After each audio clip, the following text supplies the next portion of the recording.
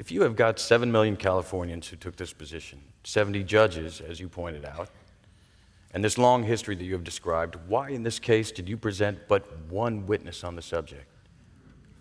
One witness. And I think it fair to say that his testimony was equivocal in some respects.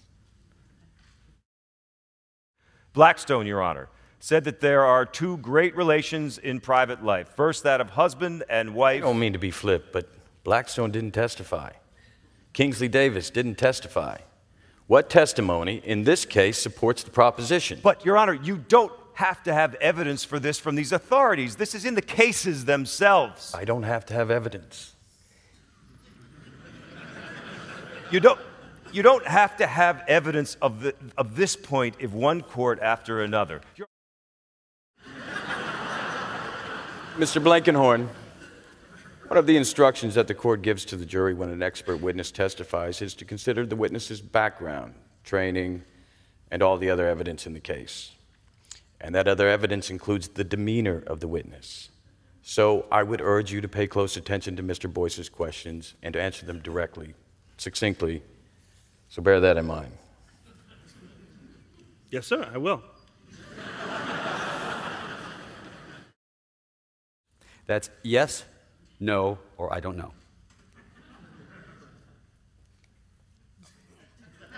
Well, I know the answer. I cannot answer you correctly if the only words I'm allowed to choose from is yes or no. I can give you my answer in a very brief sentence. If you know the answer, why don't you share it with us?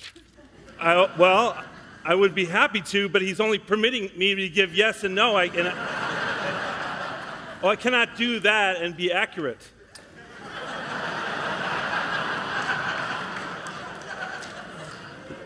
He is giving you three choices. Yes, no, I don't know. But I do know. I do know the answer. Then is it yes or is it no? Your Honor, I can answer the question, but I cannot give an accurate answer if the only two choices I have are yes and no.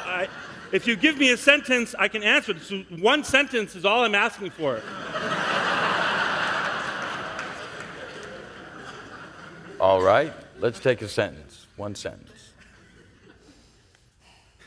Can you ask me the question again, please?